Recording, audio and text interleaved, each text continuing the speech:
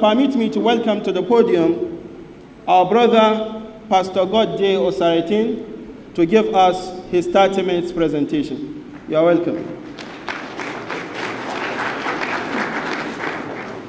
Good evening, ladies and gentlemen. I'm Pastor God J. Osaritin Binoba. I am a member of National Youth Council, Directorate of Interfaith and Conflict Resolution. It's a great honor and a great privilege given to me to be one of the co-debaters this evening. As you remain, may the Lord bless you all. Our topic today we are deliberating is Jesus Christ, the sacrificial Lamb of God that took away the sin of man. And the question is yes. As my Bible tells me, it is the Holy Scripture that guard my faith, which I lay my confidence upon, and the word of God that never change, that never fail. It is a word that I come to believe that everything written in the Holy Scripture is what that guard my faith, guard my action, guard my word, and guard my belief. And with this, I believe that Jesus Christ is the sacrificial Lamb of God that take away the sins of man. Why did Jesus have to die? Why did he, the God-man, have to subject himself to crucifixion? Why must Jesus die? Why must he subject himself to that crucifixion? The cruel method of death in ancient world. To be crucified, to be mocked before the people. It's where the Bible tells us that Jesus died ultimately for what? For our salvation. He was wounded for our transgression. He was bruised for our iniquity. The chastisement of our sin was upon him. That is the book of Isaiah, chapter 53, verse 5. Remember, the Holy Scripture said, sin cannot go unpunished. Overlooking sin will make God unjust. Therefore, his just consequence for his is dead. The Bible says, for the wages of sin is dead. That Romans chapter 6, verse 23. Death is not just physical death, but a death we are talking about, a death that separates you from the presence of God, that separates you from eternal life. That is the life of paradise, the life of heaven, to the life that ends in destruction, that is hell. Sin led man to hell, but salvation led man to what? To eternal life in the kingdom of heaven.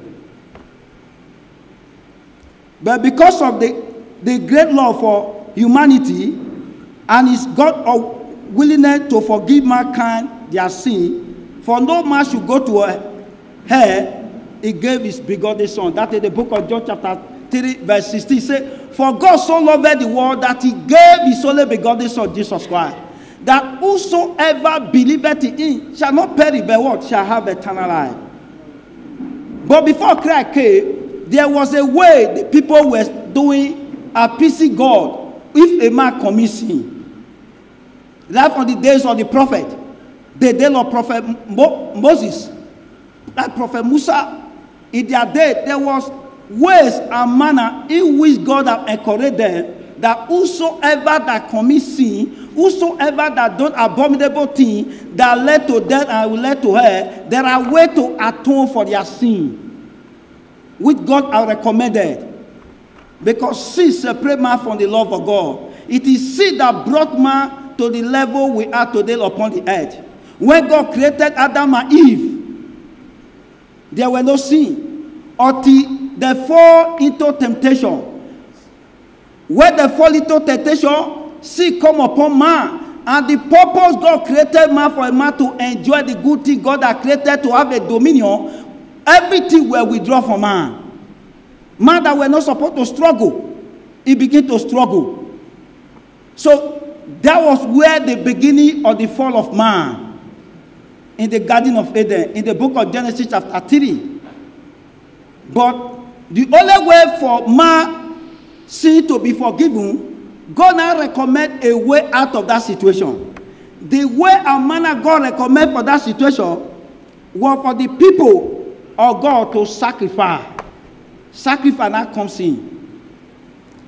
If you read the book of Leviticus, chapter 4, verse 1 to 6, you will discover that what time will not permit us for me to begin to open the Holy Scripture, but I can paraphrase and tell you what is in that area. But God recommends that every man that sins, for his sin to be forgiven, to be atoned, they need to sacrifice what? A sheep or goat. That is what the people of God were doing in the days of old. They continue to do it before a prophet will enter, a priest, they call it a high priest, who is in charge of the altar of God, who mediate between the people and the God Almighty. So before the priest could able to sacrifice to God in the mercy seat, in the sanctuary of God, that in the temple of the living God, there are procedures that he need to follow. One, he to kill an animal for himself, because he cannot appear before the mercy seat of God. If he is to appear before the mercy seat of God unclean, he will die. So if any priest that is entering into this tabernacle of God, they call it the holiest of holies. In the Old Testament, in the old days, the way they build their temple, there is a curtain that separates the outer court, the inner court, from the outside court. So before he could enter the inner court, which is the holiest of holy, to go and atone for the sins of mankind, of the Israel, or the people of God, to carry the blood to the mercy seat, he must first and foremost kill an animal for himself, to cleanse himself. Because if he appear before the mercy seat unclean, he will eventually die instantly.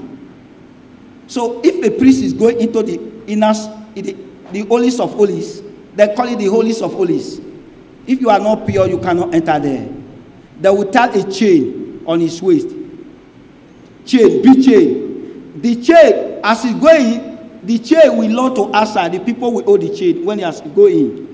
They will put bell that will be ringing. If eventually he enter the place and the bell is no longer ringing, they will drag him out. That means he appear before God unclean and he will die. They will drag the priest out. That was the situation the people found themselves.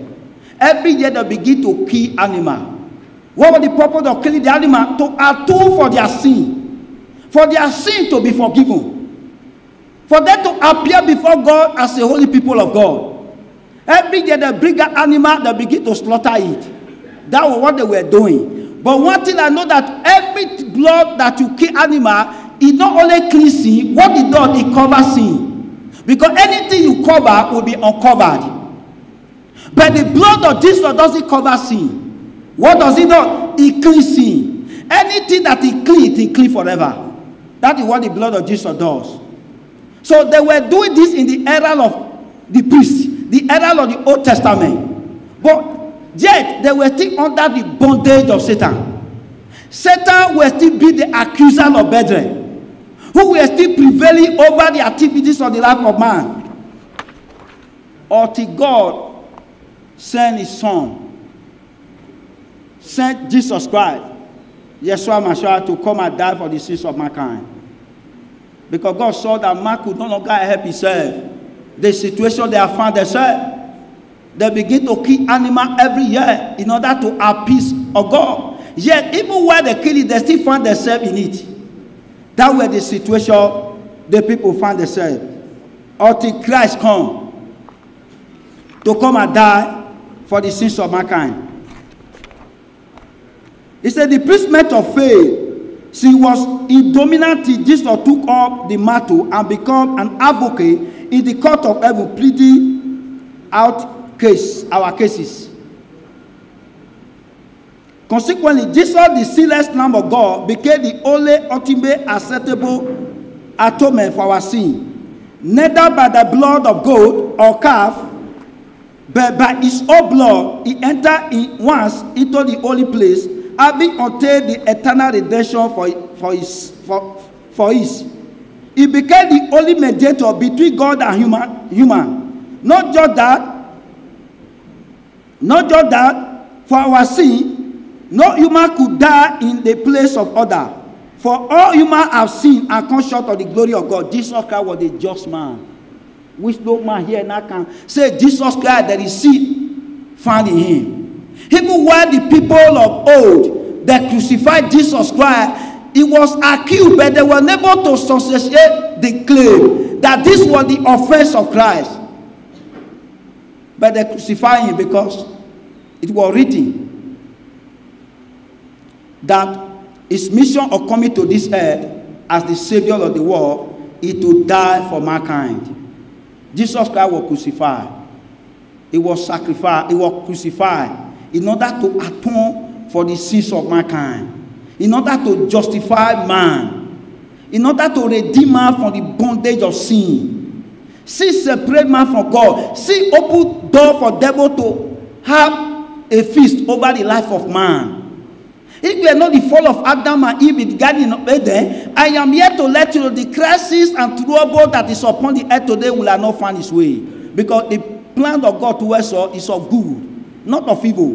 But when Satan came in, when Satan were banning for the throne of heaven, he was wondering because there is no place for him. But all he could do is to deceive Eve, and which eventually lead to the fall of Adam and lead to the fall of yet unborn generation. To this generation we find ourselves.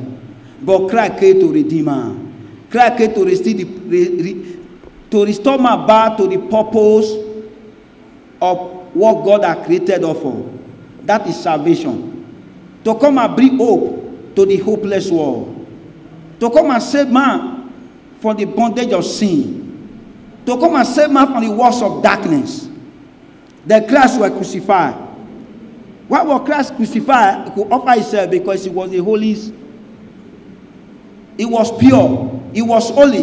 Even in the days of priests, when they were sacrificing animal, you don't sacrifice animal that is not pure, animal that is sick, animal that is disabled, animal that have an error. But every animal that was sacrificed in the mercy seat of God in the era of the priest, or the days of old, were animals that were pure. They don't just sacrifice animal for animal's sake. No, because of sake of sacrifice. No. That animal must be animal that is pure. It's one of the criteria. You can read your Bible in the book of Leviticus, chapter 6, verse 1 to the 8. You begin to see the requirement before you can offer that sacrifice. Now, this guy is the holiest of holies, which no man here can dispute. He was the one that is qualified to be sacrificed for the sins of man, because he's holy and pure, and he was actually sacrificed for the sins of mankind, so that man will be redeemed. How do you have? I'm coming. He became the only mediator between God and human. Is the mediator. That is why we that are in the Christian faith, whenever you face challenges, whenever you mention that name, because he's the Redeemer, Satan becomes helpless. Whenever you are praying on situation, you mention the blood of Jesus Christ, the blood of the Lamb of God, you see a reaction. Satan becomes helpless because the blood of Jesus Christ conquers Satan. There is power in that blood. That is the blood that brought salvation to mankind. It's not the blood of animal. The blood of animal could not able to bring salvation to man. But the blood of Jesus brought man salvation.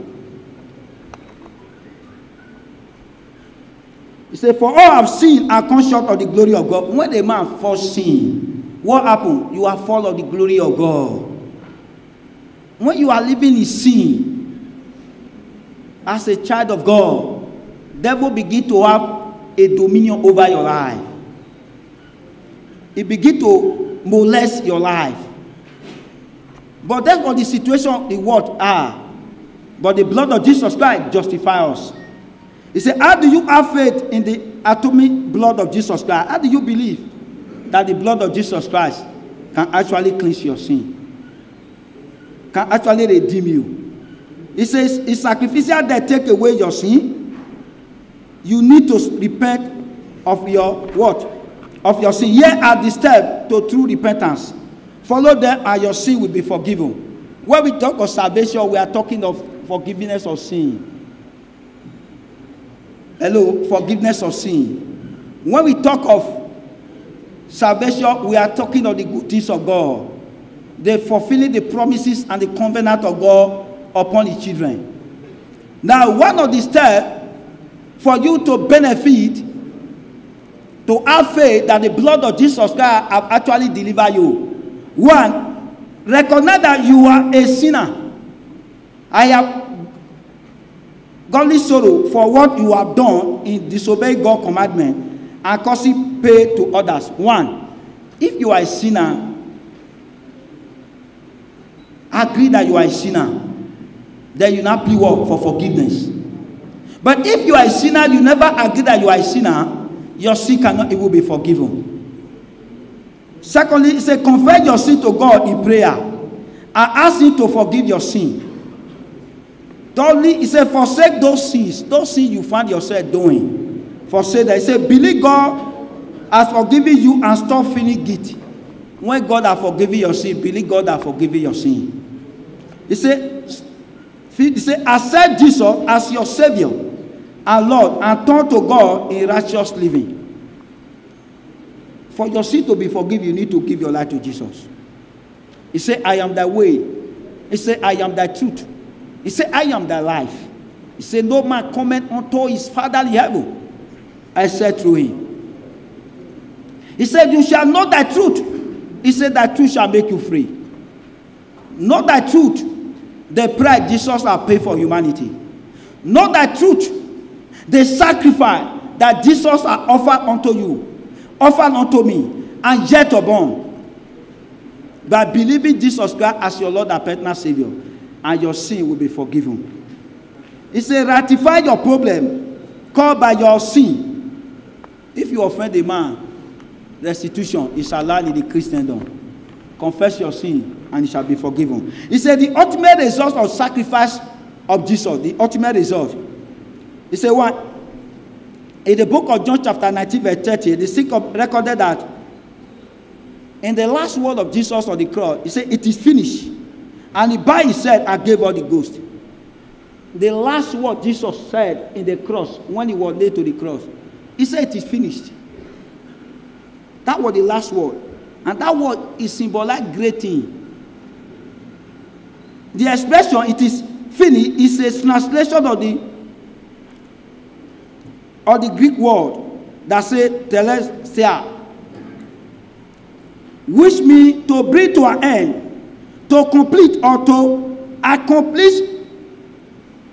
It connotes a successful end of a course of action. You know, when Jesus Christ was crucified, when Jesus Christ was sacrificed on the cross of Calvary, the last word he said it is finished.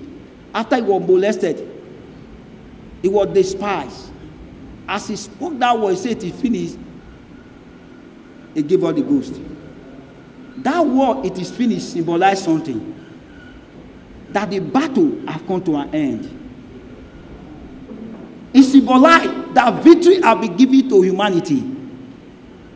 It symbolizes that God has restored man back to the purpose God has created man before the devil snatched that dominion from Adam and Eve. So it is finished. It connotes a successful course of an action on the cross. One may say that Jesus most singular, comprehensive and comforting declaration was it is finished. That word it is finished, it is very important. We that are in the Christendom. That is why no matter the challenges we are passing through, we believe that Jesus Christ has done the work. It is finished. And when you begin to confess it is finished, that situation it is finished. It is finished. Your sin is finished, forgiven. What the blood of ram could not do, the blood of goat could not do, the blood of the Son of God has done it. The expression actually signifies that he has fulfilled the whole of the Father's will concerning the redemption and his mission on earth accomplished. Every man have a mission. Every prophet of God you see in the scripture, they have a mission they came to fulfill. You have a mission that God has assigned you to come and fulfill here. We are not born here without purpose. But not every man that God created here that fulfill purpose. But the purpose of Christ here on earth was not to marry, was not to build mansion, was not to acquire certificate or title. But his mission is to what? To come and save mankind. The meaning of Jesus is Savior. To come and save mankind from sin. To come and save mankind from the power of darkness, the power of Satan. That was his mission. So when Christ accomplished that greater, it's a greater for him to face that humiliation. It's a greater for him to be crucified. It's a greater that he friend abandoned him. It's a greater that he was mocked before the people. He said it is finished. He said it is finished. That word connect that whatsoever be your situation, it is finished if you believe. He said, all prophecies of the Old Testament we pointed to the suffering of Messiah have now been fulfilled. Before Christ was born, there will be prophecy. In the days of old, prophets of old, they prophesied about the coming of the Messiah. If you read the book of Isaiah chapter 53 from verse 1 to the end, you will discover that everything Christ does was already written. He came to fulfill what had been written about him. He had come to die for the sins of mankind, so that man will be justified.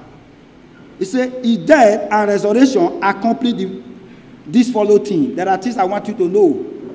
I want you to know what the death and the resurrection of Jesus Christ as the sacrificial Lamb of God came to fulfill. One, it brought salvation. Through the death and the resurrection of Christ, brought salvation to mankind.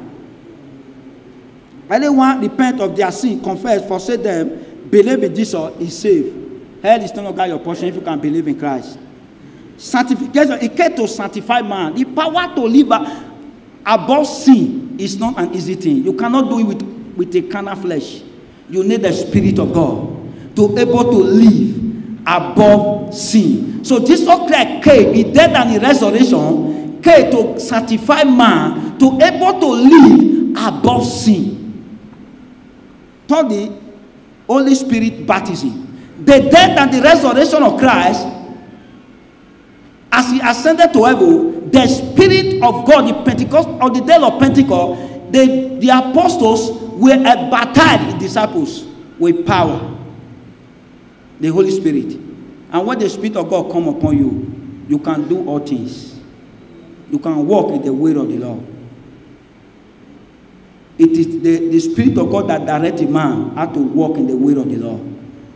When the Spirit of God come upon you, you begin to walk in the path of the just, not the path of the evil, not the path of the wicked. It brings healing and deliverance. That is why today, as I'm a pastor, if any man is sick among us here, anywhere, I pray for him by faith in Christ. Say, by the name of Jesus Christ, this sickness, this challenge is over and everything come to an end. Without using any medicine. But only by the mention of that name of Jesus Christ, that thing come to an end. It brings healing and deliverance. It brings dominion and power. Today, I fear no Satan. When I mention the name of Jesus Christ, witches and wizards bow. The kingdom of darkness bow. The marine kingdom bow. Occultic power bow. Why? By the blood of Jesus here. That is the blood that defeats Satan. That is the blood that defeats the works of darkness. But if you can believe, he said, accept to God through. You know, before now, people cannot approach the holies of holies. There was a curtain that demarcated them. The holies of holies. So let the high priest that goes in there. But when Jesus Christ died, immediately Jesus stopped the last breath of life. What happened? There was a thunder that struck. It tear the curtain that separate the people from the holies of. They cannot approach God except through their priest. But today I can approach God through the name of Jesus Christ. No, we are enjoying this benefit of victory on the cross of Jesus, only when we have taken the step of true repentance, discussed above. May God grant you those victory in Jesus' name. Amen. My beloved brethren, I am only here to let you know the truth that the coming of our Lord Jesus Christ truly is to come and die for the sins of mankind. That was just the mission. Because man could not able to save himself with the blood of ram, the blood of goat, except the blood of Jesus Christ. That was the blood that set me free. That is the blood that set you free. But if you can believe, I end my top message, my debate, by telling you that Jesus died. On the third day, he resurrected. Thank you.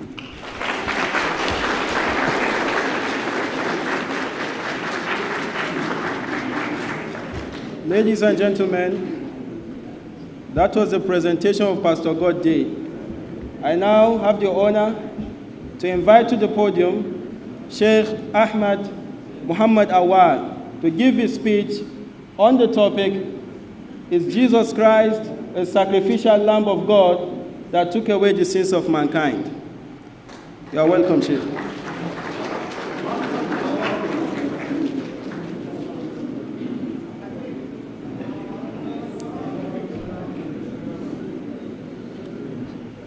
وقل جاء الحق وزهق الباطل إن الباطل كان زهوقا نزل من القرآن ما هو شفاء ورحمة للمؤمنين ولا يزد الظالمين إلا خسارا. Truth have come and falsehood have perished.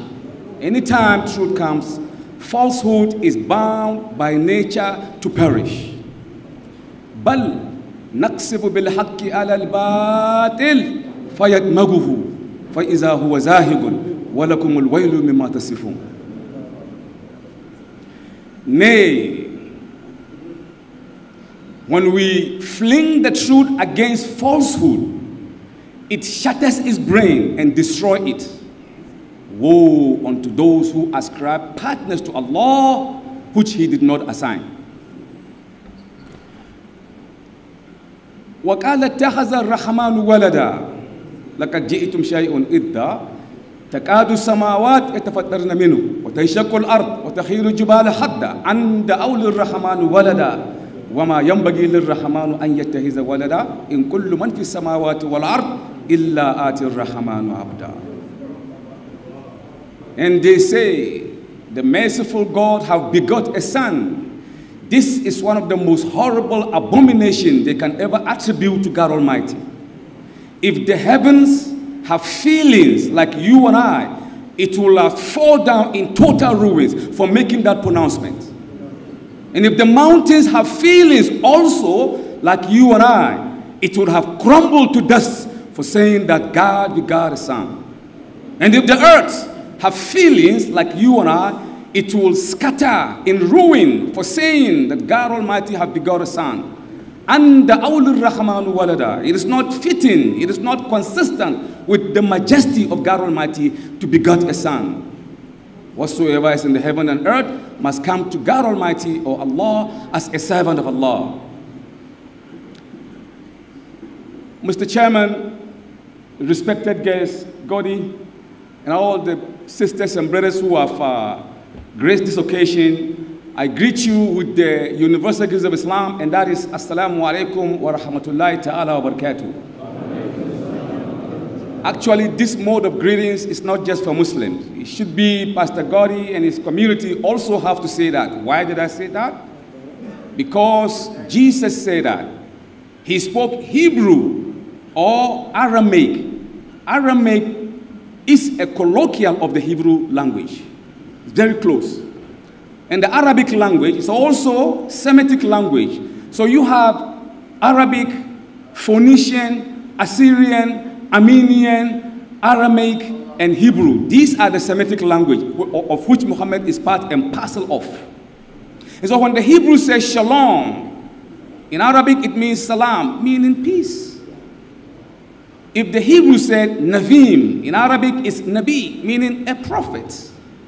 The Hebrew said Gehenna, in Arabic is Jahannam, meaning hellfire. The Hebrew said Bushar, in Arabic is Bashar, meaning flesh. The Hebrew said kutub, in Arabic kitab, meaning books. The Hebrew said rushul, in Arabic is rasul, meaning a prophet. And the Hebrew said El, Elah, Eli, Eloi, Alaha, Elohim. And in Arab we say Allah. Do you see the coloration? Do you see how they move side by side? This is just an introduction. The pastor really did not fit in the category that I've placed him. Because what he did was, he was preaching in a pulpit. But I'm looking for academic exercise. I'm looking for research, not just a dogma to believe in. Yes, I was born a Muslim. My father and my mother were Muslims. But when I grew up, my research made me a believer, not just a Muslim. So this is how it should be. He just preached to us. He believed that. But I did not see any empirical evidence establish that Christ was the sacrificial son or the being that died to neutralize the mysterious curse of our blood system. I did not see any research being mentioned about that. All this thing is hinged. Jesus have to die to save the sin of mankind. He must die, because if he did not die, his blood is not going to clean us. So the total of Christendom is actually hinged on the fact that he was crucified. Why should he die? Because he is perfect, never commit any sin. There is not a single stain in the life of Jesus, according to the Christians. I did not say that. But before I venture into my talks, I would refresh the memory of the pastor and all the Christians who are here with all due respect. That Jesus said in the book of Matthew, chapter 5, verse 22, Jesus said, anyone who curses his brethren or who tells him you are a fool, that person have incurred the wrath of God, he's going to go to hell. Don't say to your brother he's a fool. In other words, don't curse. That's a very good advice by Jesus Christ, my master himself. But in the same verse, Matthew chapter 23, verse 19, Jesus said to his people, you fools, you hypocrites. What was he doing? He should go to hell. According to the standard of the Bible, I did not say that. The Bible said that. Don't misconstrue me by saying, I am saying for Christ to go to hell. No, in Islam, he is one of the closest human prophet, Ulul Azm, the best prominent five. So we cherish Jesus so much. But I'm only talking about the record that you have in front of you. And then we have again in the book of Matthew chapter 23 verse 19. Jesus said to his elders, you swines, you snakes, you whited sepulchre, you vipers, how long will you escape the damnation of God? He was cursing them. Meanwhile, he says, anyone who curses will go to hell. I don't know if he's going to go to hell, because this is what he does. Saying one thing and making another thing. So if you curse someone, you have sinned. Did Jesus sin by cursing people? I don't understand baptism. Jesus was baptized by the river, by John the Baptist at the river Jordan. What was the need for baptism? Look at the dictionary. Baptism is done for the remission of sin. Baptism, I repeat, is done purposely for the remission of sin. Why did Jesus get baptized? I want to ask the question. Maybe the pastor will explain. Why did Jesus baptize? Is he sinful or sinless? Jesus telling his disciples how to pray to God Almighty.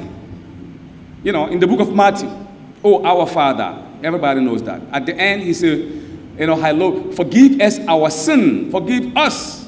He didn't say forgive you. Forgive us our sin as we sin against who sinned against us. Is he sinful or sinless? Jesus Christ in the book of Luke chapter 19 verse 27, he said, in Israel, in Jerusalem, Jesus said, any one of you who do not want me to be his king, bring them here and cut their throat before me. It's in the book. I'm not minting words. Check the book. I'm quoting at Bavaric. I don't add, I don't delete. So you check as I read, you check your books. So why would he kill somebody if the person doesn't want to believe him as a king? We read in the book of Matthew again, chapter 10, verse 34. Jesus said, do not think that I've come to bring peace on earth. No, I have not come to bring peace. I've come to bring sword. It's in the book. I've come to divide mother and father, a man and his neighbor. Oh, how happy would I be if all these things are in place. Is this a sinful person or a sinless person? In the book of John chapter 2 verse 3, Jesus spoke to his mother in this fashion. There was a marriage at Canaan. It's a feast. So they invited Jesus Christ with his companion. When they came, they began to imbibe wine. So eventually, the wine got finished. So when the wine got finished, Mary, listen to this, Mary, the mother of Jesus, she came to him because she knew he had mysterious powers. She said to him, look, we don't have no wine. Yeah, you could check it out. We don't have no wine. And people are coming in. What do we do? She expects him to do some miracle. You know what he said? He said, woman, what have I to do with thee? My time is not yet. Is that how you speak to your mother? I wouldn't do that to my mother. I don't expect you to speak to your mother in that fashion. But Jesus Christ, the Quran exonerates him. He's not miserable or outspoken. He is kind to his mother. He's not insultive. What kind of prophet is that? Telling your mother, woman, what have I to do with thee? This woman carries you for 9 months. And because of you, she, the insults, the insinuation she had, they call her names. In the Hebrew Bible, Genesis, Exodus, Leviticus, Numbers, and Deuteronomy, they have a commentary books. I don't know if the pastor knows that book, Mishnah, Talmud, and Haggadah. These are the commentary books of the Jewish people. In that book, they call Mary a hairdresser, because in Judaism culture, hairdressing is horrible. It's a horrible trade. And they say in Talmud, they said that Mary went and had a relationship with a Roman soldier by the name of Pandera, and they had Jesus. That's what the Quran said. وَبِكُفُرِهِمْ وَقَوْلِهِمْ عَلَى مَرْيَمَ بُخْتَانًا عَظِيمًا. This is the Azim, calling her names, and Jesus also. I'm going to start right now. Let me just cut this down. I didn't start. I'm going to start right now. So the connection of Jesus to die, we're looking for someone that is pure to die, who have never committed any sin. Jesus, according to the Bible, have committed, that I know, 85 different sins. This is as a result of research. I quoted few. He even called a human being a dog, an Arab woman. Jesus called her a dog. This can be recorded in the book of Matthew chapter 15 verse 21. She saw Jesus Christ walking on the way. She ran to him. She said, Master, my daughter is possessed with the devil. Please heal her. You know what Jesus did? He turned around like this. And she came to the side, crying profusely, Master, O thou son of David, my daughter is possessed with the demon. Please heal her. He turned around like this. The third time, she came and stood in front of him, and the Bible says she scooped down, and she said, Oh Lord, help me. My daughter is sick. She possessed demon. Jesus began to walk. He never spoke a word because she's an Arab. She was crying. Then Peter said, Master, heal her, for she is crying unto us. In other words, do her something. You know what Jesus said? It is not good to take the children's bread and give it to a dog like her. Subhanallah. Don't say Mohammed, Awal say that. Wallahi, it is in the book. If it is not, I want the pastor to say I'm lying. Prove me wrong. He said, it is not good to take the children's bread and give it to a dog like her. And her face changed. Then she said, Master, even the dogs will eat the crumbs that fall from the master's table. You're not going to give me the bread? What is the bread? The Injil, the Evangel, the good news. It was meant for Israelites. She, an Arab. So in this connection, I have seen three things in this quotation. Lack of mercy on the part of Jesus. If it is true, but the Muslims believe it is not true. He's merciless. This is your record. Number two, I have seen racism on the part of Jesus. He's a Jew, she's an Arab. I'm not going to heal her. It's meant for the Israelite. And number 3, I've seen a strong woman because at the end, she licked the ground and ate the crumbs and she was healed. And Jesus looked at her and said, woman, let it be done as thou will. You want to eat the crumb? Fine. Let it be done as thou will. But my will is not to give you the bread. Eat the crumbs. And she was healed. So is this sinful or sinless? Is Jesus qualified indeed as a prophet or messenger or the Son of God indeed preeminent to be the sacrificial lamb to cleanse the sin of us sinless? No. Because the book of Ezekiel chapter 18 verse 20 said, God Almighty speaking, he said, all souls are mine. All the soul belongs to me. Allah said that. Then God says something which you have to listen. He said, the soul that sin, it shall die. The Father will not bear the iniquity of the Son, nor the Son bear the iniquity of the Father. The wickedness of the wickedness shall be upon him who sinned, and the righteousness will also be upon him who is righteous. But if the wicked turn around and do that which is good, I, God Almighty, I will blot his sin and I will never remember it. This is Islam. That each and every, if me and the pastor are twins, identical twins, then I went and committed a crime. We looked so close, identical twins. And the FBI came along. They're looking for me and they saw him and they grabbed him, thinking that that's him, but that's me. He said, look, I'm his brother, but take me instead. They just laugh at you. You crazy? He committed it. If you do the crime, you do the time. This is the justice of human being. Why would God Almighty kill an innocent person who never commit any crime to neutralize the mysterious curse of mankind? What kind of justice is this?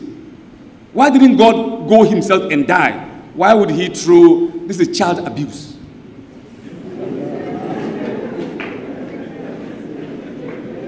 This is child abuse. Why would you send an innocent baby, your son, to die? You throw him under the bus. Why wouldn't you go yourself and die? This is celestial injustice if it is true. Because when we go back to Cain and Abel, they were the sons of Adam alayhi salam. Cain was the wicked one. Abel was the good one. When they died, eventually, Cain went to hell, and Abel went to heaven. Who died for Cain? Who died for Cain at that time? It is whatever you do, you reap what you sow. You can't plant tomatoes and expect a peanut to come out. Impossible. How about those who died before Jesus came? He was trying to embellish it and giving it, okay, back then people, the lamb. This is the pagan ritual. I don't know if you know, Adonai Ekel, which is a Greek pantheon god, long before Christ was born, died to neutralize the sin of his people.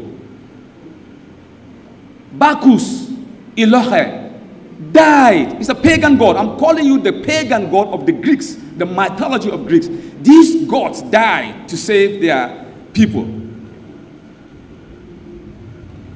Apollo died to save the sin of his people. In fact, Mithra, the sun god, he mutilated himself to death so that his blood will be used to clean the pure people. This is a pagan ritual which crept into the mainstream Christianity because Jesus warned the people, don't take my religion to the pagans.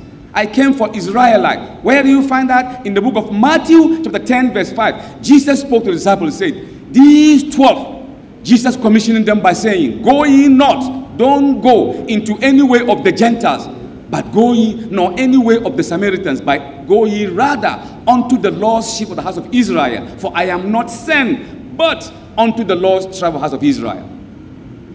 That is why Jesus selected 12 disciples. Each one of them will represent the 12th nation, the children of Jacob. They will represent them. Jesus never spoke outside Jerusalem. Never. He never converted anyone in Jerusalem. An Arab woman came and he kicked her out. He came. What he came to do, he did. And whatever he did, it shows that he came for the Israelites. So Jesus did not actually die The Quran is clear. وَمَا قَتَلُوهُ وَمَا صَلَبُوهُ ولكن شبه لهم وإن الذين اختلفوا فيه لفي شك منه ما لهم به من علم إلا اتباع الظن وما قتلوه يقينا بل رفعه الله إليه. They did not kill him and they did not crucify him, but it was made to appear to them so. But those who differ and write about these books, Matthew, Mark, Luke, and John, God said they have no certain knowledge. إلا اتباع الظن. They follow conjecture, guesswork, fiction. That's what happened. It's a fiction. Christ loved life. Let me give you a scenario. Let me give you a scenario. 24 hours before Jesus Christ was supposed to have been killed on the cross. And being on the cross is an ancient form of killing thieves, murderers, rapists, criminals. To die on the cross, it is abomination. It was the Greek and the Romans and the Phoenicians, the ancient idol worshippers. This is their form of killing rapists. Why would God allow his prophets or a messenger to die in a shameless, gruesome death like that? In fact, he did not die. According to the Bible, he did not die. This can be found in the book of Deuteronomy, chapter 21, verse 23, 24, 25, and 26. That's where it stops. Deuteronomy. It says, if any man, listen what it said, and tell me if Christ died. If any man commits a crime and you hang him on a tree, you shall by no means bury him that same day, because whosoever is hung on a tree is a curse from God. God said that, I didn't say that. So you either have to believe Jesus died, then he's a curse. I'm not going to believe in him. If he died, he's a curse according to your books. And Jesus would not die, because the moment he died, he became a curse. That is why he was praying in the Garden of Gethsemane. I got to take off my shoe. I'm serious this time. Don't I look good?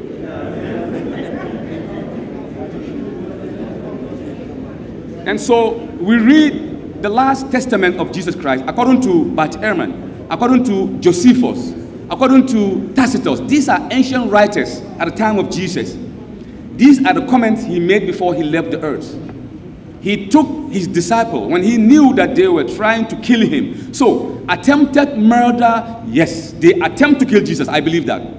From my research, they attempted to kill him. But murder, no. They attempt to kill him. So when he realized that they attempt to kill him, he took his disciple to where? To the Garden of Gethsemane. Garden of Gethsemane is the eastern part of the Temple of Solomon, which is very close to the river. So it's a strategic position that Jesus is there with the disciple. If anyone is coming, he will see them coming. So when he took his disciple, he said, Peter, you stay there. John, you stay here. You stay here. And he put them around. And he went a little further. The Bible said that this is Matthew 26:39. And Jesus went a little further, and he fell on his face, and he prayed, and he said, Oh my Father, let this cup pass away from me, not as I will, but as thou wilt. Which cup? Which cup was he talking about? Death. To know that if there is a book, there's a Bible called the Bible with concordance and index. Each and every word used, they give you the meaning. So the word cup means death. He said, Oh my Father, let this death pass away from me, not as I will, but as thou wilt. He repeated the same thing in the book of Mark, chapter 14, verse 35. He said, Abba, Abba, I know that all things are possible with thee. Please remove this cup away from me. I don't want to taste it. In the book of Luke 22:39, being in an agony, Jesus prayed more earnestly, and his face was blood as if on the ground to the sweat. And the angels came and strengthened him and assured him. Assured him. He was praying not to die. Why was he praying for? Take this cup away from me, not as I will, but as thou wilt. So Jesus said, not as I will. He don't want to die. So why would God kill him? If God kill him, God have killed innocent person. Because Jesus said, he don't want to taste this day. But, you know, it's up to you. Me, I don't want to taste it. Not my will, but as thou wilt. Didn't Jesus said in the book of Matthew 7:7, ask and it shall be given, knock and it shall be open. Seek, and ye shall find. What kind of father is that? When you ask him for a bread, he give you a stone. Or you ask him for a fish, he give you a snake. What kind of father is that? Ask you, my father. Whatever you ask him, he will give you. So if you and I will ask God Almighty to give us whatever we ask of him, why wouldn't you think that Jesus, he will be more obedient, closer to God? He said, I don't want to die.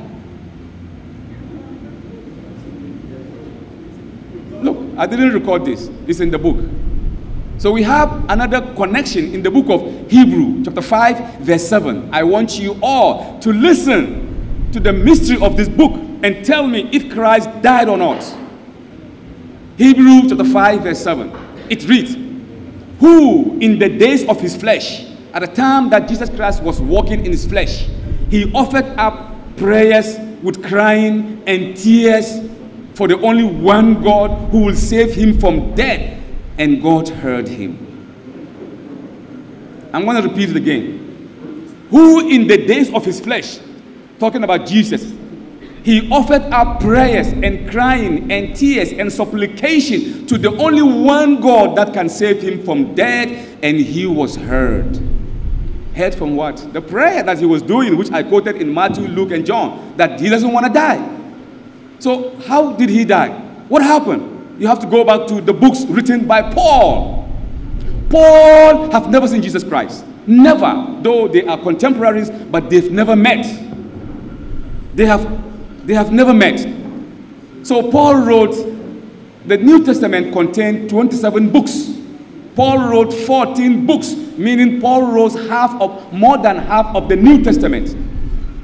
Now in these books, Paul writes about his mysterious death, is the son, is this and that, and that.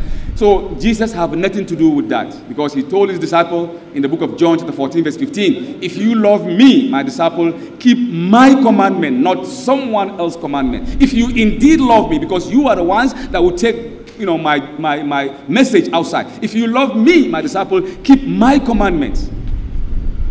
So is the law of Paul a commandment? When in 1 Corinthians chapter 7 verse 12, Paul said, concerning, he said, I did not receive any commandment from the Lord, but I'm giving my opinion. In the book of God, check it out, it is in there. He said, I did not receive any commandment from the Lord. I'm speaking on my own. Then, in the same 1 Corinthians chapter 7 verse 25, Paul also said, concerning the women, I did not receive any commandment of the Lord. But me, according to my, I'm just giving an opinion. So whatever he wrote, that was him. Why did I know that? Because Jesus was a Jew to the core. He followed the law of Moses. He never canceled it. This can be found in the book of Matthew chapter 5 verse 17. Jesus said, do not think that I have come to destroy the law of Moses and the other prophet that came before me. No. I did not come to cancel his law. I've come to fulfill. And I'm telling you, heaven and earth will pass, but a dot from the law of Moses shall not pass till all is fulfilled. And whosoever cancel a single law from the book of Moses will become least. But whosoever do the law of Moses and teach someone to do it will become great. He was not canceling the law. The law was canceled after he left in 325 AD in the Council of Nicaea, headed by King or Emperor Constantine, who was a pagan. Don't forget, 325 AD, that's when they sat down and they created the Eucharist, the atonement, the eating the body of Jesus, drinking his blood. Man, please. What are you doing to this humble human being? Eating his flesh? That's the communion that they do today. So Christ did not die on the cross. If he died on the cross, he's a curse. The Bible says that whosoever is hanged on the cross is a curse of God. But you see, what Paul did was that he struggled to reconcile this quotation with what is in the book of Deuteronomy, because Jesus knew all the law. Jesus knew all the law. So Paul said in the book of Galatians chapter 5 verse 2, Paul said, but I, Paul, said unto you. whosoever is circumcised have fallen down from grace. Christ will not benefit him. Don't circumcise. Canceling the law. Paul canceled all the law and wrote books. Galatians, Ephesians, Thessalonians, 1 Timothy, 2 Timothy, John. All these books written by Paul. Paul. They never, you contradict any Christian. Paul. How about Jesus? Why don't you quote Jesus? If you quote Jesus, it's very close to Islam. Get the red letter Bible and look at the red letter Bible. Whatever Jesus said and compare with the Quran. Wallahi, 99% very accurate the same. So Paul said about, circumcision. I've got 1 minute. Let me rush. So Paul said, don't circumcise. If you circumcise, you would go to hell. Christ will not benefit you. But Jesus was circumcised, following the law of Moses. In the book of Genesis, God said to Abraham, Abraham, you and the men in your house and Ishmael, circumcised. And that will be a covenant between me and you. I will see to it that anyone who's circumcised have followed your way. That's why Mohammed is circumcised, we are all circumcised. Jesus circumcised in the book of Luke, chapter 2, verse 21. It reads, when he was 8 days old, who? Jesus. He was circumcised and named by the angels Jesus. He was not, but Paul said, don't circumcise. So you take your choice, the word of Jesus or the word of Paul. The word of Paul tells me that Jesus Christ was hung on the cross. He died to save mankind. That is a pagan mentality. Hebrews are one God worshippers. They don't do that. I'm going to reset my bullet and I'll come back again in my rebuttal.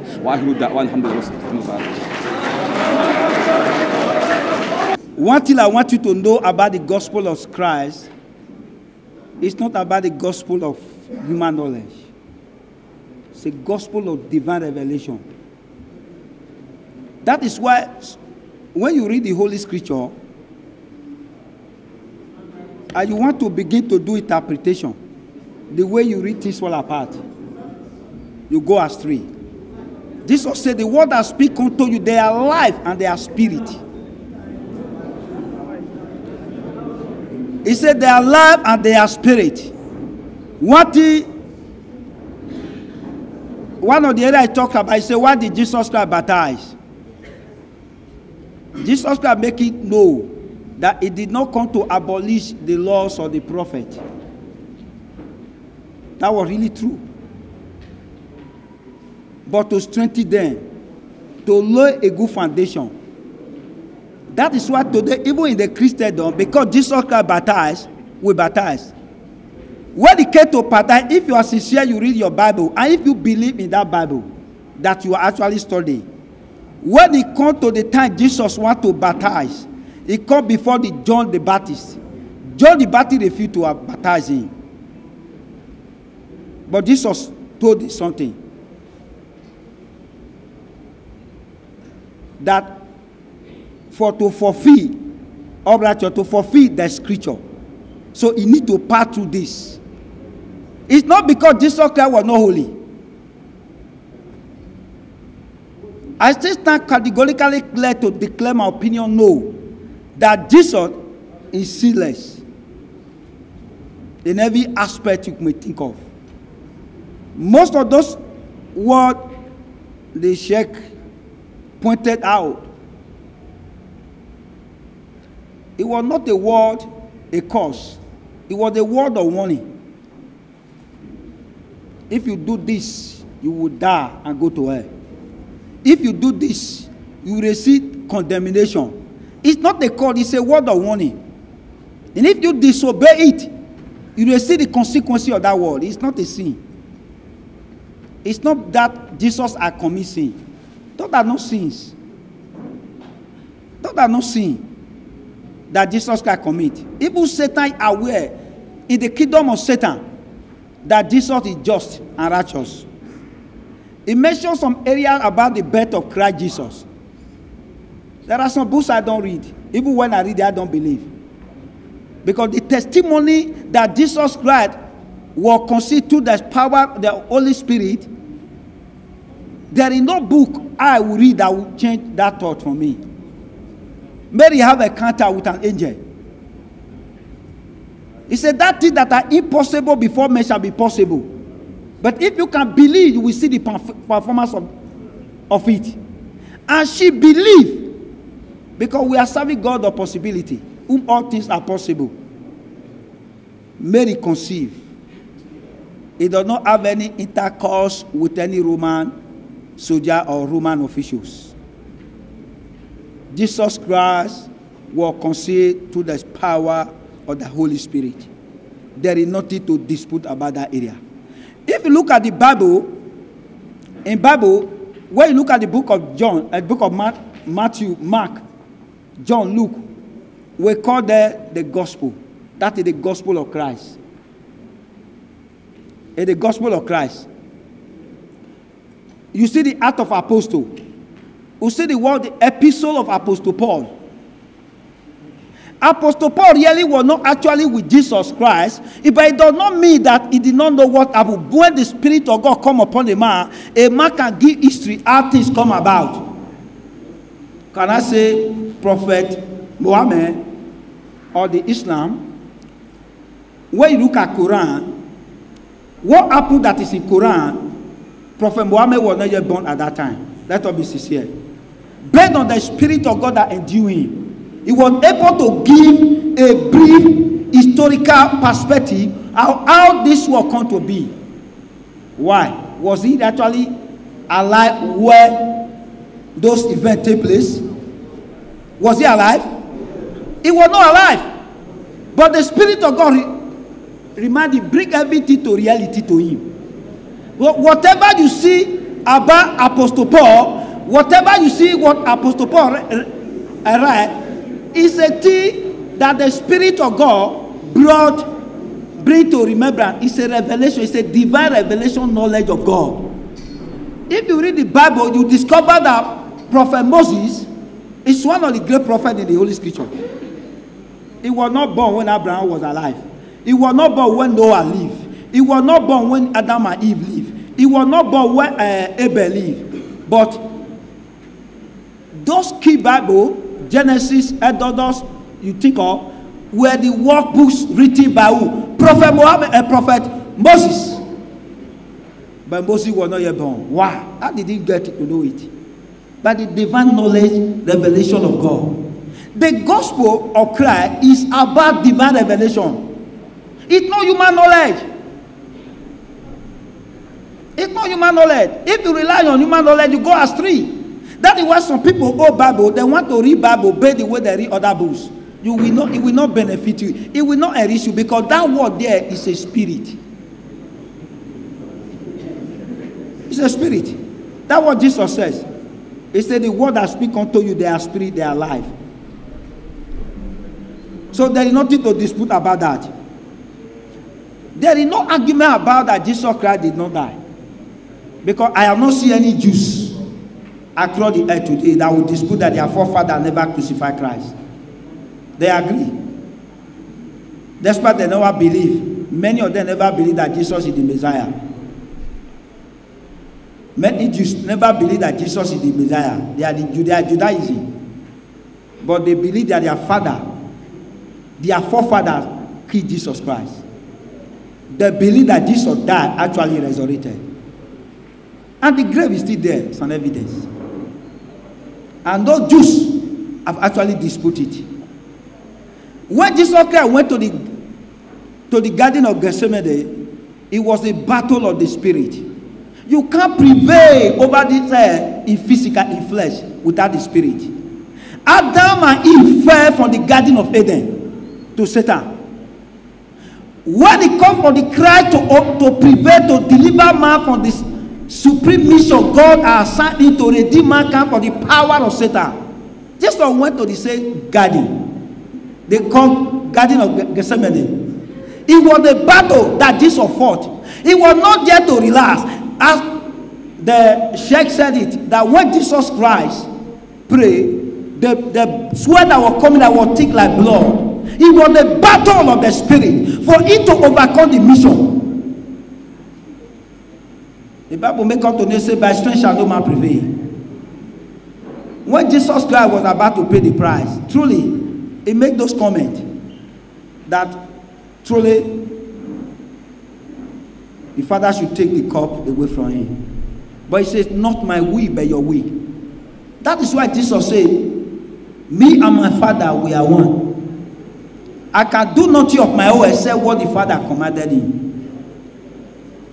So Jesus Christ, because he was a son of God who believed in the will of the Lord or the Father, he never had his own will. He said, not my will, but your will. The will of God is for Christ to die for the sins of mankind, which Christ paid the supreme price. Truly, though that in those days, that actually the hang on the cross was a condemned criminals. That is why, if you read your Bible, you will discover that Jesus Christ was crucified are not criminals. I'm robbers were here. Truly, the Bible says, "God is upon those that is hung on the tree," because Jesus carried the curse of the world upon his head. He was hung on the tree. Jesus was hung on the tree in the midst of the criminals, and the Bible bear that witness. He passed through that humiliation for man to be redeemed. But when you talk of the sacrifice the Israel were doing, I don't believe the sacrifice Moses and Aaron were doing is a sacrifice of the pagan. No, that is the instruction God gave to him. If you believe in Prophet Musa, you will believe in all his teaching and his principles.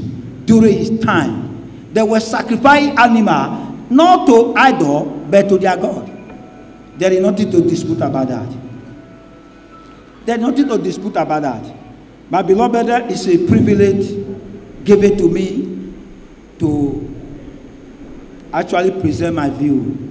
My view is not to antagonize any man or any faith, but it to share more light what the gospel of Jesus Christ, what the mission of Christ come to fulfill upon the earth here. That is why when I was called upon, some of my colleagues wanted to say, why do you want to go there? Because if you go there, they may not believe. I say, no, let me share why Christ come. And if there is enough time, for example, elsewhere, whatever, I see the differences. What the Sheikh were actually pointing, those they call the errors in the Bible, whatever, is not an error. But if there is a time, there are areas, there is no time that I can quote scripture, bring scripture to tell you, this area you are seeing, look at the Genesis. But there is no time. It's a great honor. I am glad to be here this night. I pray that the Lord bless you all. I'm going to run. I don't have too much time. I'm going to I take the most important thing that he said, see if I could explain. Number one, he mentioned John 10:30 to establish that Jesus Christ is some kind of a divine. Even though this is a different topic. We treat different topics, but I don't want to deviate, but I'm just trying to answer what he said. He said, John chapter 10, verse 30, I and my Father are one, trying to show that Jesus Christ is God Almighty. Now, in comparative religion studies, this quotation, John chapter 10, verse 30, I and my Father are one, full stop. We call that a fraud quotation. Where are the before and the after texts? You can't go cherry picking in the Bible. Why did Jesus say, I and my Father are one? If I said, I and God are one, naturally you have questions in your mind. He's not Fulani Hausa, I am not this. So now I said, Mr. Mohammed, Awal, explain to me, what do you mean you are one? Oh, well, he doesn't drink, he doesn't gamble, he doesn't court, he doesn't date, he's a good person. I'm the same thing. Oh, in that sense, you are one. That's what Jesus meant. This is John chapter 10, verse 30, as he quoted. But I'm going to read from my head, John chapter 10, verse 23, all the way down to verse 30, and tell me if that's what he meant. It begins by saying, and Jesus walked in the Solomon's temple, and the Jewish came and surrounded him, brandishing their finger unto him. And they said to him, if thou art the Christ, tell us plainly, thou being a man, make it thyself a God. And Jesus said, I have told you, and you don't believe in me. If you don't believe in me, believe in the works that I do. My sheep, they hear my voice, and they follow me, and I give them eternal life. And the Father who gave them, my disciple, to me, is greater than all of you. And no one among you, the Jewish, can take them out of my hand. Neither can you take them out of God's hand, because I and my Father are one. The context shows that in purpose they are one. Wallahi, God Almighty and Muhammad and Jesus are one in purpose, not in power, glory, divinity, omniscience. Me the job that I've been doing for the past 25 years, I travel all over the world to share this word. Me and God Almighty are one. Why did I say that? Because God wants to reform all of us to become good people.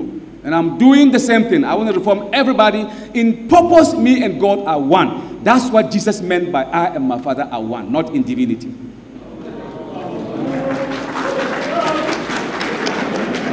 Okay, to establish the fact that Jesus Christ did not die on the cross to save mankind. He's a human being. Look at what the Bible said in the book of Jonah, chapter 25, verse 4. It reads by saying, and tell me if Jesus Christ is indeed God or Son of God or something. It says, how can any man compare himself with God? Listen carefully. How can any man compare himself with God? How can he be clean? Whosoever is born of a woman can never be clean, says the Bible. How was Jesus born? Of a woman. The Bible said, whosoever is born of a woman can never be clean. Even the moon and the star are nothing before God. How much more is man, who is a womb, and the son of man, who is a maggot, who is son of man? Ask any Christian, who is son of man? Jesus. So the Bible said, even the son of man is a maggot in front of God. So how could he equate God Almighty? Okay, he mentioned about Jesus, his divinity, when he said, he quoted John 14, verse 6 to 8, that I am the way, the truth, and the life. And no one go to the Father but through me. You heard that before? He just quoted that to prove that Jesus Christ is God, because he is the one. You can't go to heaven unless through him. So I was giving a talk in Hawaii. You know, Hawaii is in United States, Hawaii. I was giving a talk in University of Honolulu. I can't forget this, about 2 years ago. And someone said to me, Mr. Mohammed Awal, do you believe that Jesus Christ is the way? I say, Wallahi, I believe he's the way. Do you believe Jesus is the truth? I say, of course, I believe he's the truth.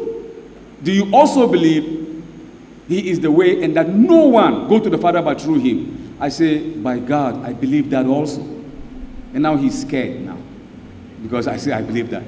He said, this is the first time I've heard a Muslim clergy, believing this kind of stuff. I said, I believe. In return, I have a question. And the question is, you tell me, at the time of Noah, who was the way, the truth, and the life? There was no Jesus. At the time of Abraham and Moses, who was the way, the truth, and the life? Because he was the way. His way leads to God Almighty, no doubt. He was the truth, because whatever he says, Abraham and Moses, Isaiah, Jeremiah, Nehemiah, Nahum, Habakkuk, all of them, their words was given to them by God. So they were the truth. And no one can go to heaven or paradise except he followed the prophet in town at that time. Jesus did not say, I am the only way. Have you noticed that? He said, I am the way. Yes, at the time that he existed, he was the way. But before he left, in the book of Mark, John chapter 14, verse 15, he said, beloved, if you love me, keep my commandment, and I will pray, and the Father will send you another comforter. Look at the English. The Father will send you another comforter. That means there was a comforter before. If I say I will give you another Quran, that means I gave you a Quran before. So the Father will send you another comforter. The question is, who was the first comforter? Jesus. He was the first comforter. Jesus said, if I go, another comforter will come, flesh and bones, talking to you just like I'm doing. And that is Muhammad sallallahu alayhi wa sallam. So he's proven in the book of John 16, verse 12.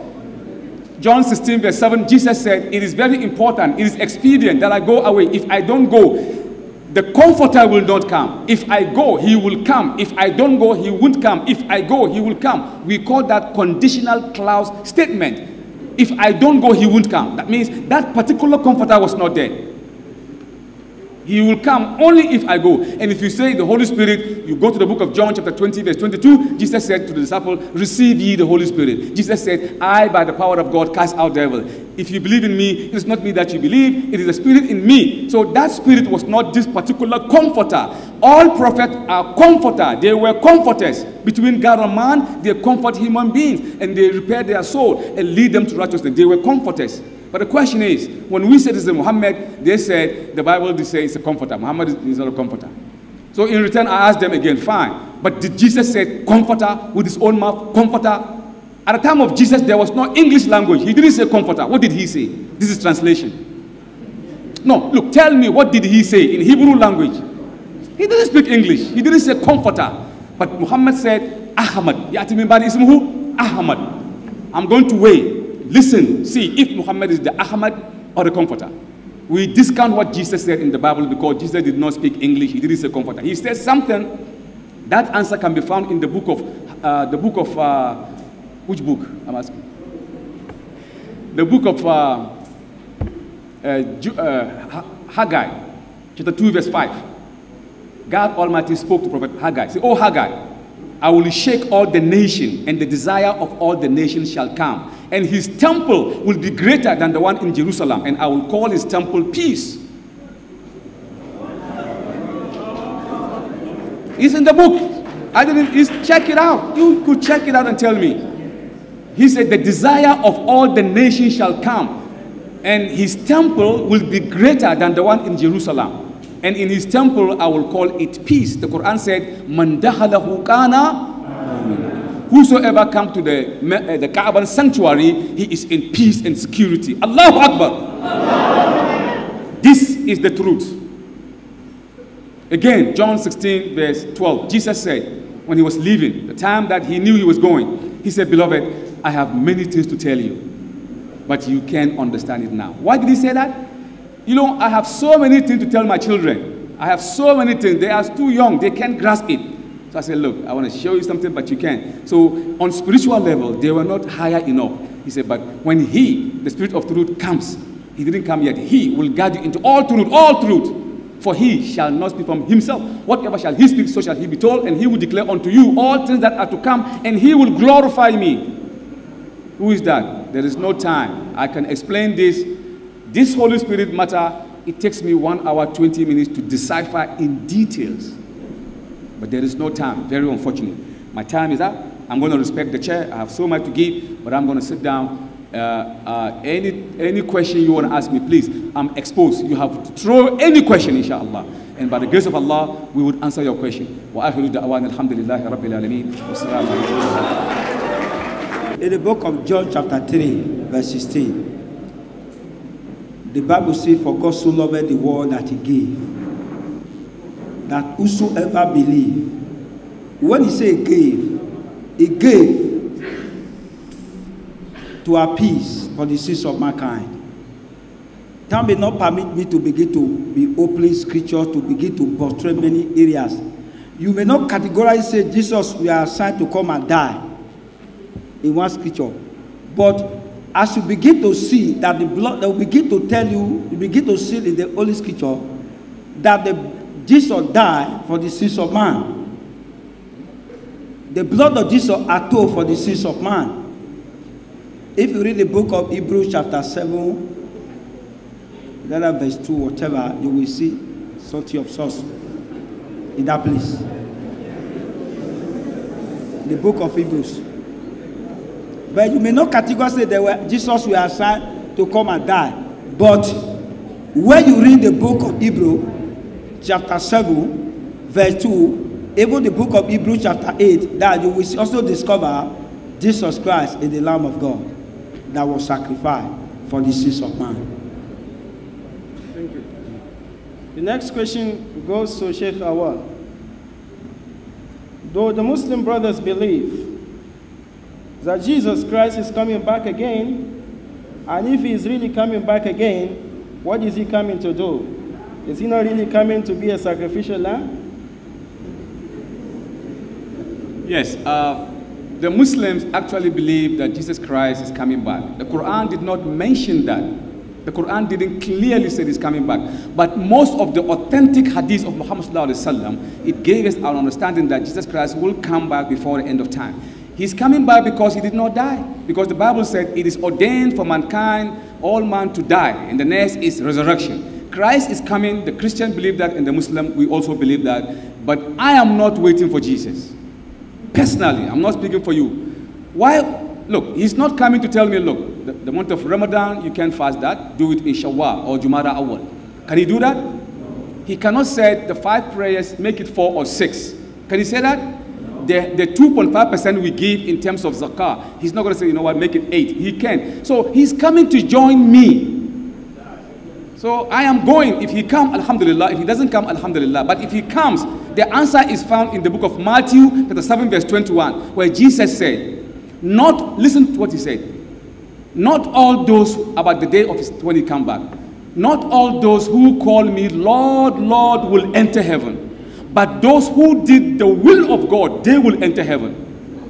What is Islam? Islam is total submission to the will of God. So he said, not all those who call me Lord, Lord will enter heaven. No. But those who do the will of God, they will enter heaven. Then he continued by saying, on that day, many will come to me saying, Lord, Lord, did you not prophesy in your name? In your name we cast out devil. In your name we do so many mighty miracles. And Jesus said, then I will tell them, get away from me. I don't know you, you evildoers.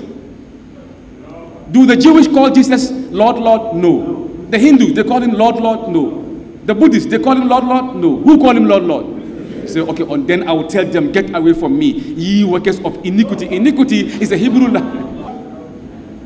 In which book of the scriptures in the Bible you are instructed to call upon the blood of Jesus at moments of trouble? In the book of Revelation, chapter 12, verse 11. In the book of Revelation, chapter 12, verse 11. I will read direct here so that you understand. He said, they overcome him by the blood of the Lamb and by the word of their testimony. And on his name written, King of Kings and the Lord of Lords. In that area, we overcome challenges of life, the Satan, who is the enemy that brought challenges, by the blood of Jesus Christ. When you plead the blood of Jesus, Satan bow. So that is where we get the faith. That is where we derive, Christians derive the authority of the blood of Jesus Christ to confront whatsoever issue of challenge that comes their way. Because the blood of Jesus, it defeats Satan. The book of Revelation 12, verse 11. Thank you. Thank you. The next question goes to the Sheikh.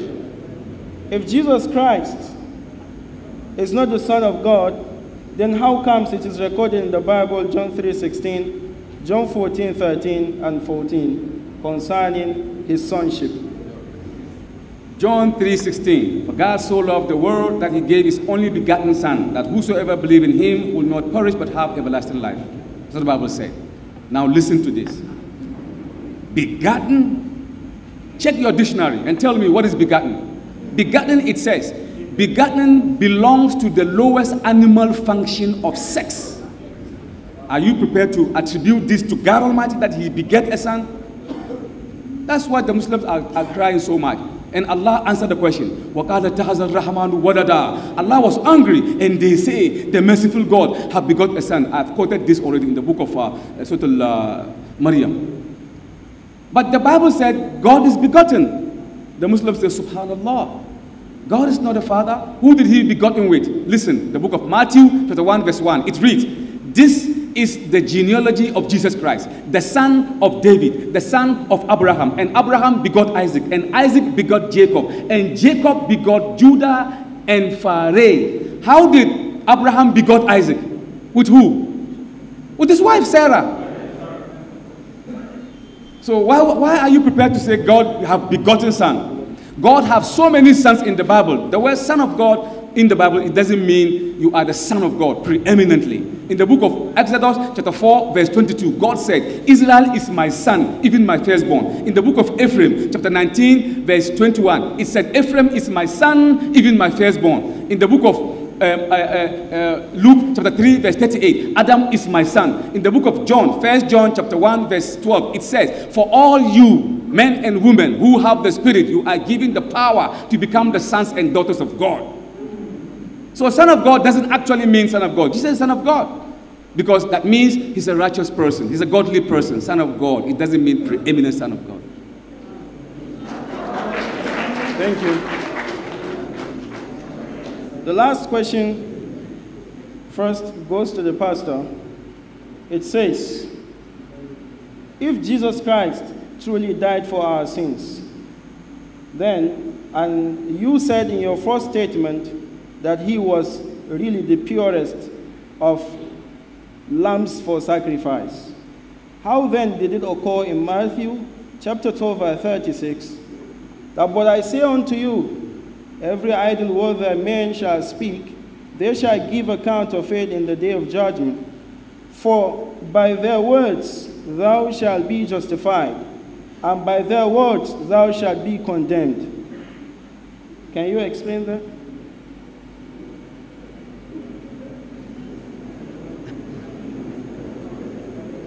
As it stands to my position that Jesus is pure and holy while he was here on earth. That word that you said that by your word I will justify you or condemn you. And actually the Bible also says that every word that comes out of our mouth we shall surely give account of it on the last day. By the word a city can be set ablaze. By the word a man can be saved. So whatsoever you use your mouth to say, either to believe, the Bible says confession is from the mouth, but the heart is where you believe. But you must confess with your mouth what you believe. So if you believe in Christ, you confess with your mouth and you are saved. Whatsoever you use your mouth to say, truly, it go a long way to condemn you or to save you, even on the day of judgment. I don't know if I am answered it clear. Thank you. Thank you. Actually, this is supposed to be the last question for the Sheikh. But there is a very imminent plea from the high table that we raise one last fundamental question to the Sheikh. But this is not that much a question, so I'd like to ask it and then take the one from the high table, finally. Sheikh, I don't know who this question is from, that if I want to actually accept Islam from what you have said, can you in brief tell me how I can prepare myself and take my journey through the faith of Islam? And to conclude with the question of the Sheikh, so when you are done with this, you go into that. What is the position of Islam on the pregnancy of Mary? And do Muslims believe in the conception of Mary, and who is responsible?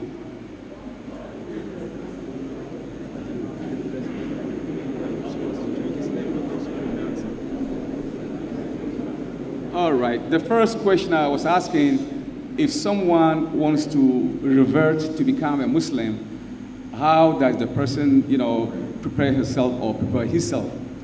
Really, there is something in Islam called hidayah. Hidayah is guidance. It comes from Allah. Allah said in the Quran, أَفَمَنْ شَرَحَ اللَّهُ صَدْرَهُ لِلْإِسْلَامِ فَهُوَ عَلَى نُورٍ مِّن رَبِّهِ فَوَيْلٌ لِلْقَاسِيَةِ قُلُوبُهُمْ مِنْ ذِكْرِ اللَّهِ. If Allah want to give you $10 million, like who wants to be a millionaire? If Allah wants to make you a billionaire, He expands your heart and He infuses Islam in it. Ours is to propagate and give you the clear fact truth. It is for Allah to guide you. You have to ask yourself the purpose of life. Are you here? Why are you here? Why did God brought you here?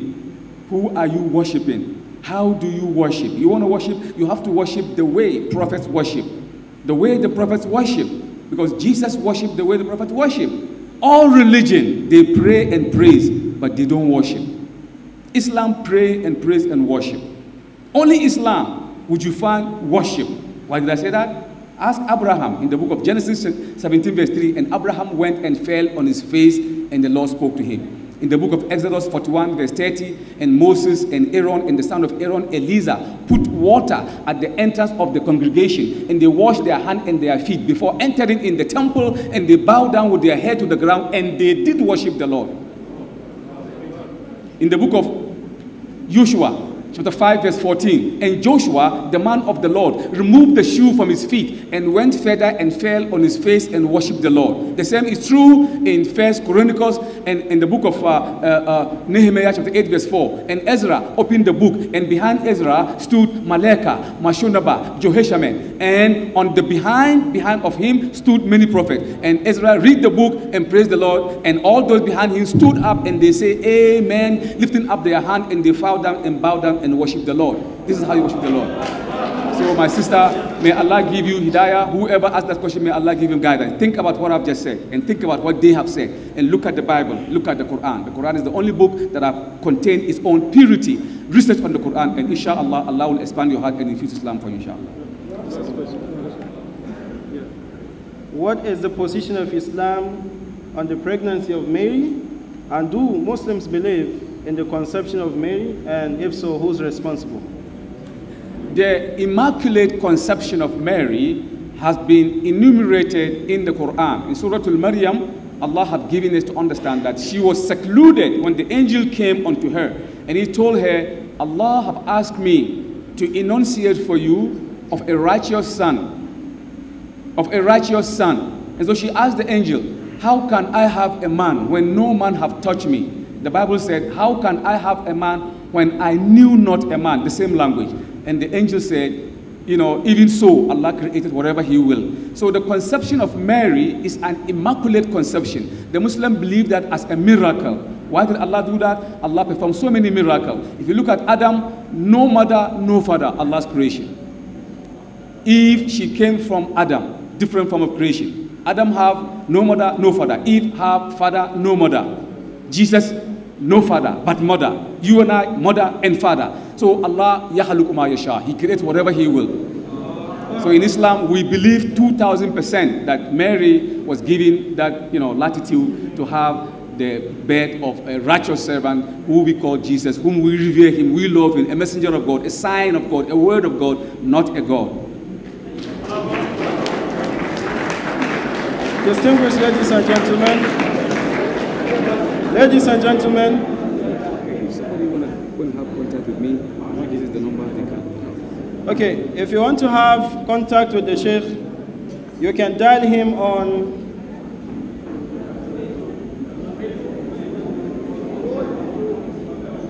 080-3301 080-3301 5142 080-3301-5142. If you want to have contact with the pastor, you dial him on 080-76-94-9854. I repeat, 080-76-94-9854. Ladies and gentlemen, at this juncture, we have come to the end of this program, and we're looking forward to seeing you in our next symposiums. I wish you a wonderful day.